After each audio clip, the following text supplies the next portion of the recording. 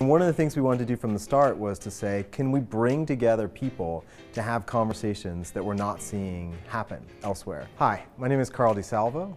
I'm an associate professor in the School of Literature, Media and Communication here at Georgia Tech. I'm one of the co-organizers of this symposium. I think what we're really talking about are ways in which we can create new forms and expressions of knowledge, new ways of communicating, new ways of doing research, new ways of having impact in the world. What's really impressive is the ways in which we can think about how design, which is fundamentally a practice that's about making things in the world, can contribute to the humanities, which is fundamentally a practice about how we understand and interpret the world. Having those different kinds of people, different kinds of institutions, different points in their career come together in an open environment has been what's exciting to us. Digital humanities and design are two fields that really have a lot in common but don't often speak to each other. Carl and I saw a lot of intersection in these two fields, and we wanted to create an environment where people could come together and talk about them. Having invited the people we invited and having seen the conversations come together, what we realized the better question to be asking was,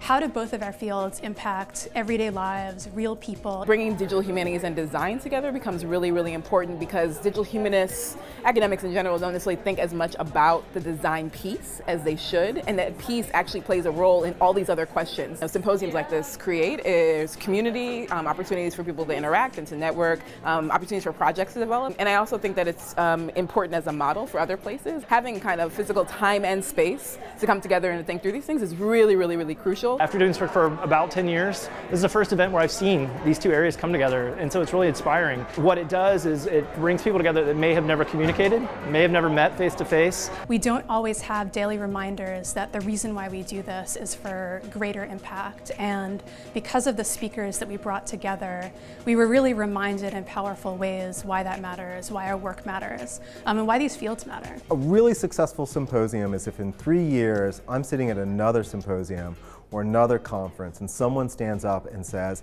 I got the spark for this idea at Georgia Tech in 2017.